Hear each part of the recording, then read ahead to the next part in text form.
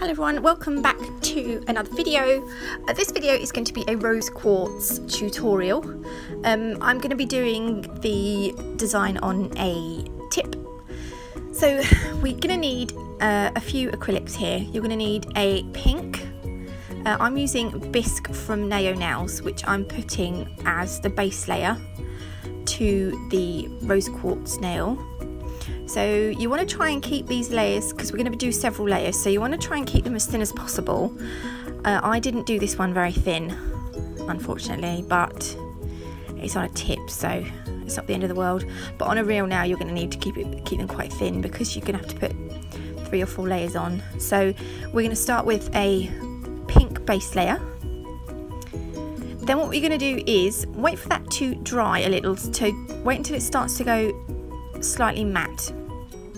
And then you're going to need to start placing your white lines across the acrylic. So I like to pop a line on just randomly, and then I like to keep one side of the line sharp, and then I like to kind of blend the other one out. I didn't do it very well on this one. You'll probably see in a minute. Now I'm going to put 2 or 3 of these lines across the nail. That bead was way too big, and this line I made it way too thick. I tried to blend the bottom out, but I wasn't too successful.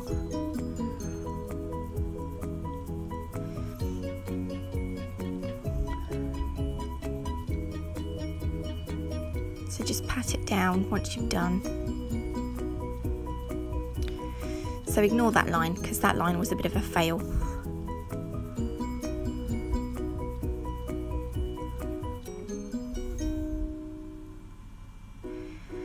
If you've got a picture on your phone or your tablet or whatever of a rose quartz stone, actually that might help you, because you could sort of follow the gist of the lines on that, and I didn't have one in front of me here, so I kind of was just guessing.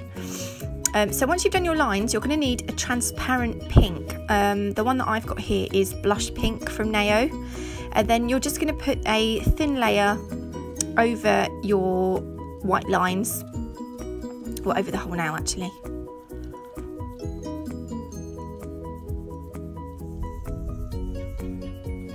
Then we're going to wait for that to set a little bit again, so wait until it starts to go matte, and then we're going to go over the nail again with some lines in the white acrylic.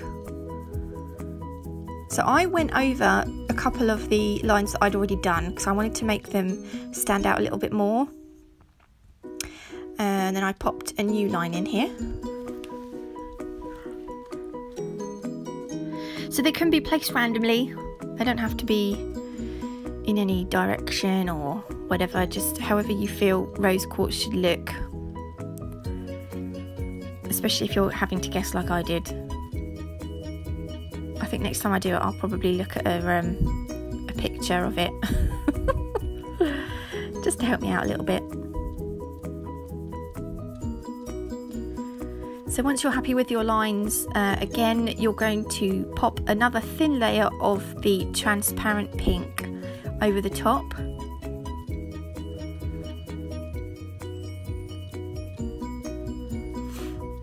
So you can see how this nail could potentially get very thick. So if you keep your layers thin, you should be fine. So that's the nail with the pink over the top. Then I just capped in a very thin layer of clear. I don't know that I needed to do it actually, but it didn't hurt, I suppose. So that's done. So I'm going to leave that to set, and then I will file it. I filed it off camera because I find filing ever so boring. Then this is the fun part, the top coating.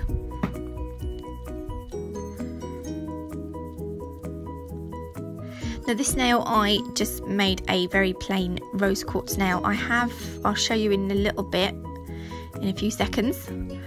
I made some, I created, I suppose. Oh, that's the rose quartz nail cured in the lamp.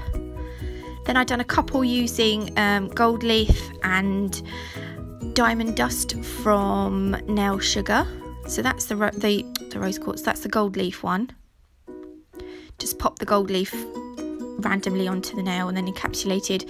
And this one I used diamond dust. I tried to keep it on the white lines, but when I encapsulated it in the clear, some of the glitter moved a bit, so it kind of looked a little bit all over the place. But you don't have to keep it plain, you can jazz them up a bit. So I hope you liked it. Thanks for watching, guys, and as always, I'll see you in the next one. Bye.